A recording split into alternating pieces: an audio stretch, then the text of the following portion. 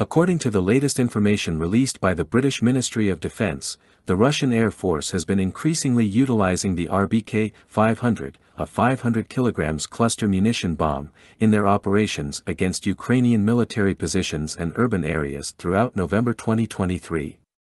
The RBK 500 is known for its capacity to release between 100 and 350 submunitions, each causing significant damage. These submunitions are designed to either explode into hundreds of high-velocity fragments, suitable for inflicting widespread damage, or to deploy a single, large anti-tank charge aimed at armored targets.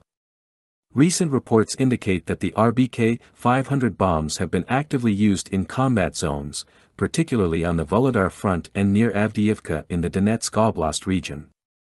This marks a concerning escalation in the intensity and potential destructiveness of aerial bombardments in the conflict.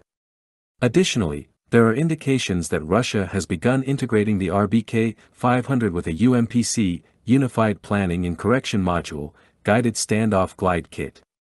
This technology enables the launch aircraft to release the bomb from several kilometers away, increasing the safety for the attacking aircraft but historically suffering from poor accuracy.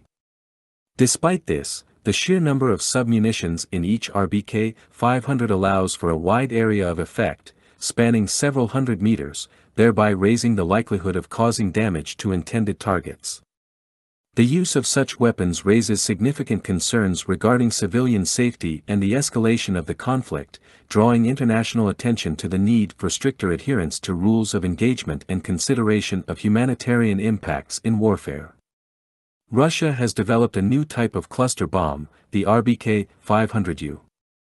This advanced bomb features a sleek, thin casing and is designed for freefall deployment. It's equipped with a parachute and a base ejection system to effectively disperse an array of modern Russian submunitions over a designated target area.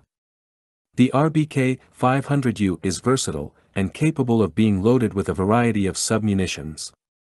These include high-explosive fragmentation submunitions like AO 2.5 RT and OAB 2.5 RT, each carrying 126 units, and OFAB 50 UD in OFAB 2.5 types.